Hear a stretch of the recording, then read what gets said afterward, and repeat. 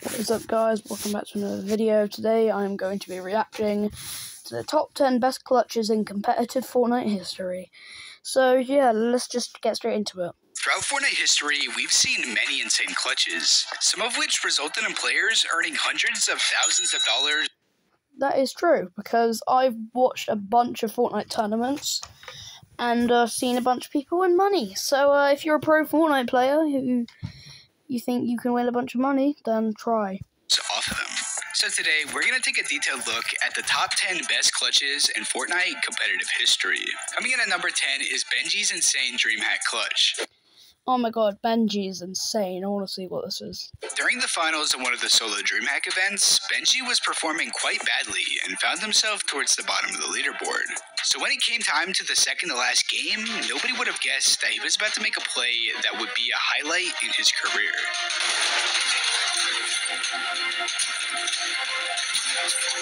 Right now, he's at 100 plus. He's at 115, and he's not done yet. He has Chug Splashes, minis, and big pots, and then gold spaz and a gold AR. He's in such a good spot. Benji's gonna get another one. That's gonna be rotary. Benji is going insane. Benji's gonna get one more. What is happening? That is insane. What? He is on an absolute running rampage. 3 builds, pump from high ground, drops to low, blocks it off, another one. My God, Benji, the back-to-back, 180 degrees, no, 360 of total carnage. Benji Fishy, 9 eliminations, the God run, the curse broken. 200 pump, low ground, domination. Derrock's taken out. The next one, Benji blocks it. Does he get the one pump? It's blocked. He's there for the next. Benji Fishy, oh my God. Oh my God, I'm so good. What the? Now that clip from Benji ended up earning him around $1,000. Whoa. Okay, Benji. He may not have won that, but bro went on a rampage. The commentating, though, that was WWE-esque. WWE commentating is better, though. Don't you dare judge me. Let me have my own opinions. Oops.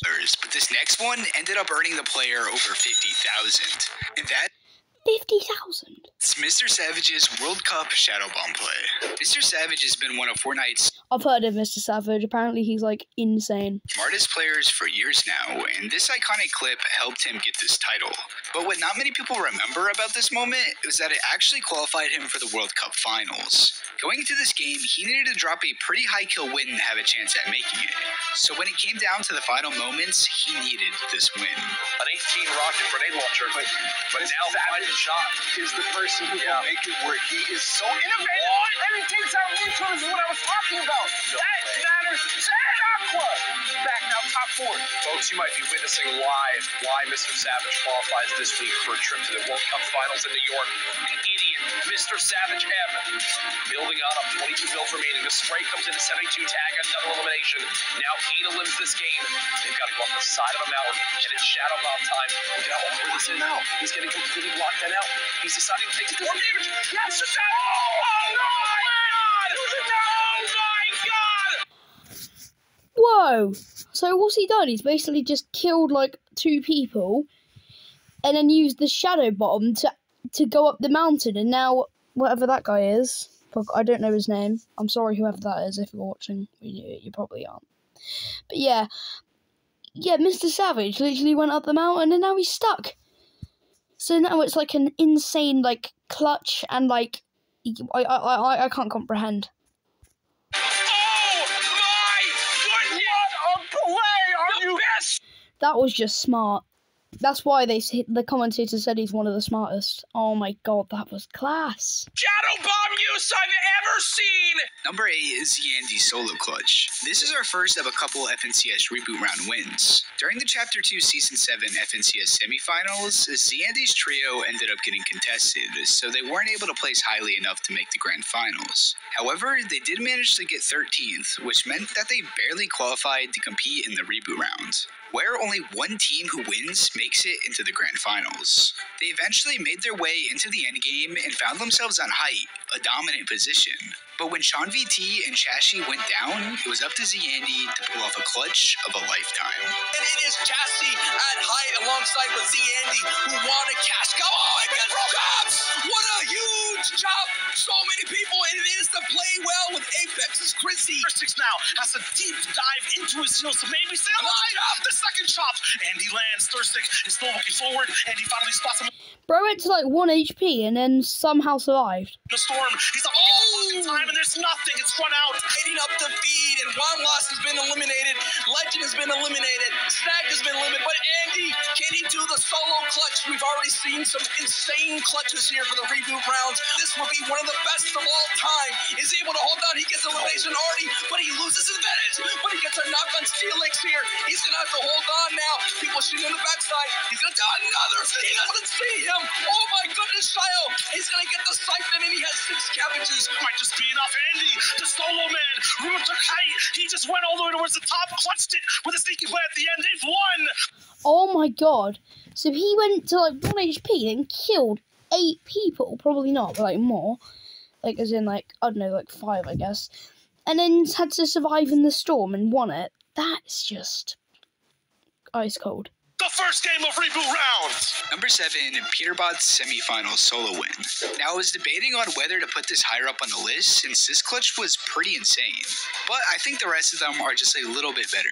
This win happened during the Chapter 3 Season 1 FNCS semifinals, where duos had only 5 games to either win 1 game or come within the top 6 most consistent teams to make it to the Grands. Going into the very last game, it was looking really bad for Peterbot and Quanti.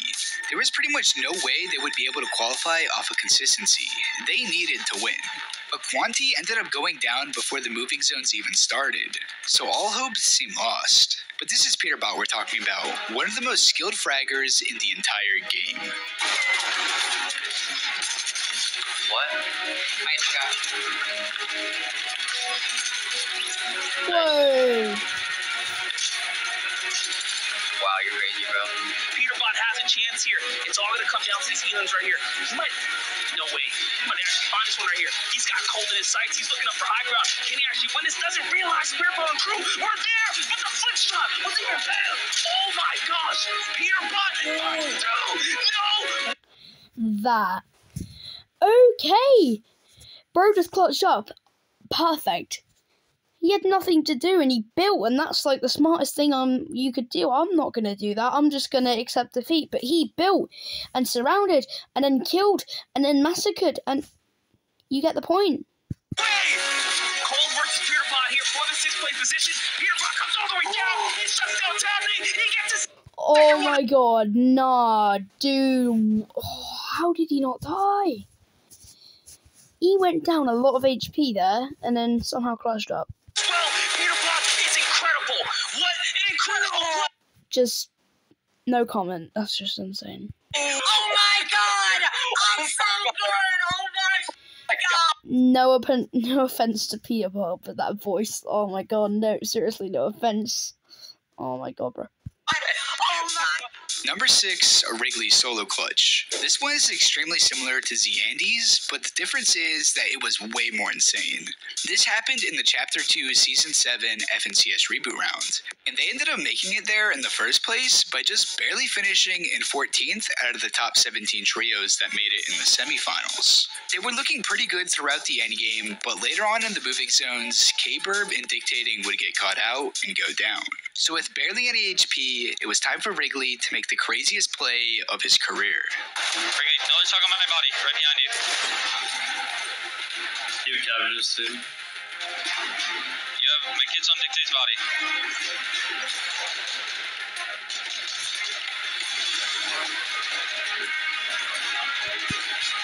No, he's dead. I mean, he's not gonna die, but like, if I was in that situation, I'm dead.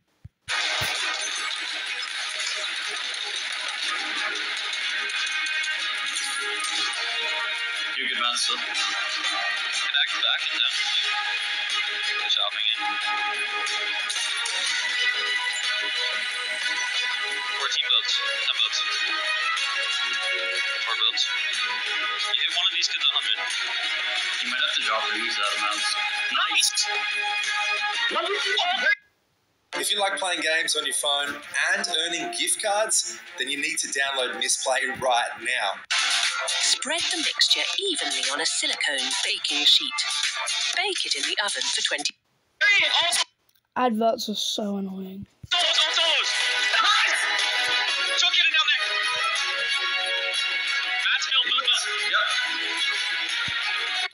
Dude just hit one of the best clutches in Fortnite living history.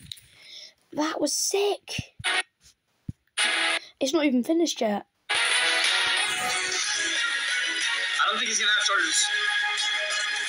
Two builds. Nice.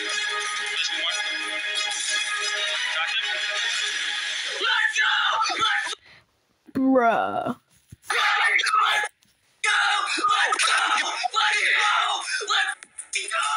Number 5, a Sprite solo clutch. A lot of people would say this is the best clutch in this game's history, and rightfully so. This occurred all the way back in Chapter 2, Season 6 of FNCS. Sprite, Gabe, and Tahi were battling it out at Sweaty Sands with Clicks, Booga, and Bizzle for this entire season. Neither team wanted to leave, and it seemed like they were just griefing each other this entire time. So when they both made it to the semifinals, everyone thought that both of these teams' seasons were over. But somehow, Sprite's trio was able to place 17th. Now this was extremely close because the trios that placed 7th to 17th would compete in that reboot round, where as you all know, they had one chance to win, and if they did, they'd make the grand finals. But later on in the end game, Gabe and Tahi would go down. It was looking like a miracle run was over, but Sprite thought otherwise. Oh, we need to try to get something. I'm dead, I'm low ground. Oh, here's Sprite. Team on low ground. Nice. Cloverface and Flopper behind you. 40 seconds until done. Reach surface. Pop. Nice. 300 meds. 200 meds.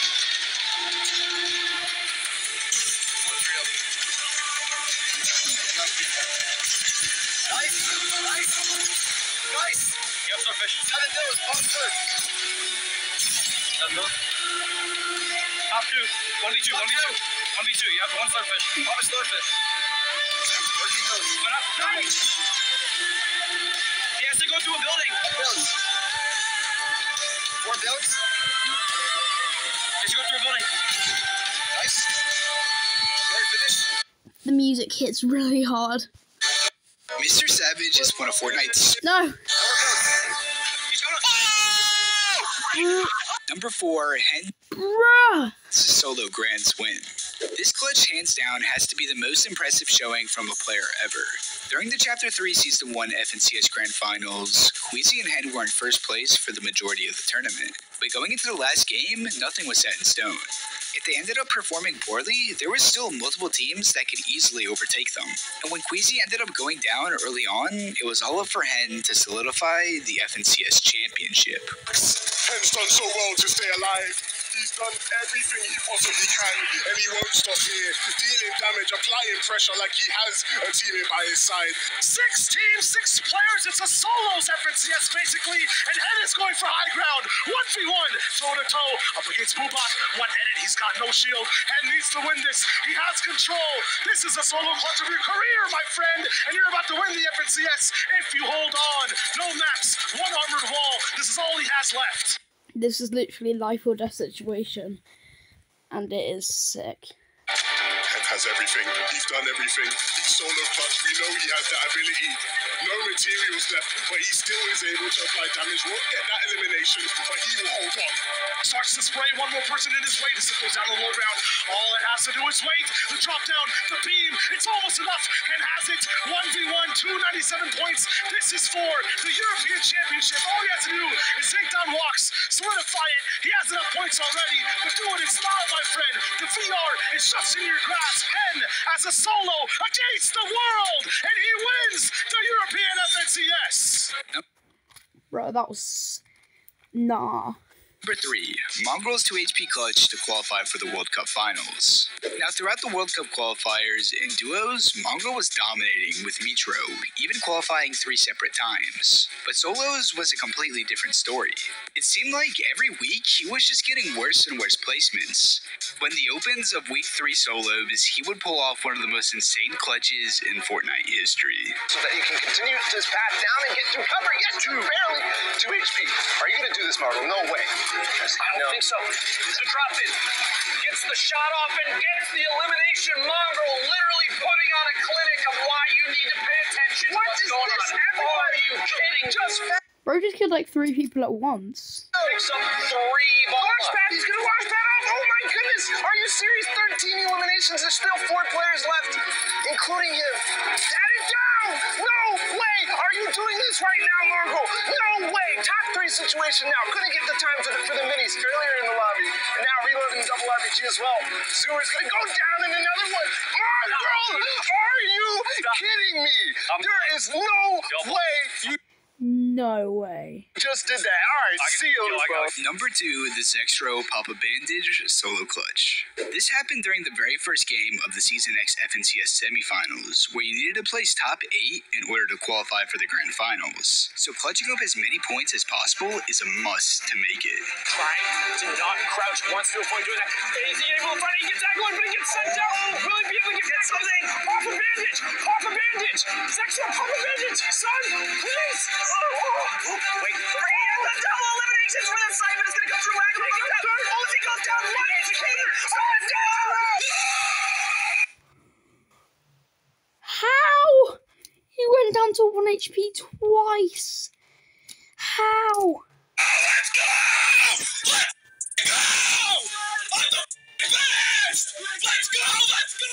But what makes this clip even better looking back at it is that if he didn't end up clutching, they wouldn't have qualified for the grand finals. If you guys remember, he actually ended up winning that season, becoming the first FNCS grand champions. So technically, that play ended up making his trio $300,000. That shit out of big bucks. So that's why I had to put the second on the list. The number 1 clutch in Fortnite history, in my opinion, has to be the final 1v1 in the FNCS Invitationals, with Kami and Vino going head-to-head to determine the winner. Leading up to this point in the tournament, Kami and Seti were putting on a clinic, showing why they are one of the best duos in the world, even getting 4 wins throughout the 2 days of competition. So obviously, because of that, they were at the top of the leaderboard the entire time. But there was just one other duo that was up there with them, and that was Queasy and Vino. They also showed the world why they were so good on height, getting 2 wins themselves. With both teams being so consistent, they ended up pulling ahead of everyone by over 50 points, which meant there was pretty much no possible way anybody could overtake them. But with Kami and Seti being 12 points ahead of them, they realized coming through with the win would be almost impossible, since Kami and Seti were playing so consistently that entire tournament. So in a last chance attempt, instead of playing out the game and hopefully winning, they decided to take the fight straight to them. Savage had that best drop at that time. What is this? What is this? Queasy, Vino are trying to take it by force. You only win in one way, and that's taking that crown. Vino is here. Queasy is here. Down goes Seti. It's a big trade. It's a one-on-one. This has to be one of the most explosive head-to-head we have ever seen. Vino has to get this first here. He knows now it means everything. We might as well seal this deal. Why wait? Oh, Shield's going out. He's trying to bait it. He's trying to bait the revive so that way Candy might peek straight to the wall. Shots on fire! And they do it! Become legends around town! And as we all know, Kami and Seti would end up winning, becoming the first LAN champions since the World Cup. That is insane. Now, this list was just by opinion, and there's some clips that were really insane that I didn't mention. So comment down below what you guys think is the best clutch in competitive Fortnite history. Well, that's, I guess, the end of the video. Thank you guys for watching, and those were insane clutches, man. I could not fathom it. Thank you guys for watching, bye.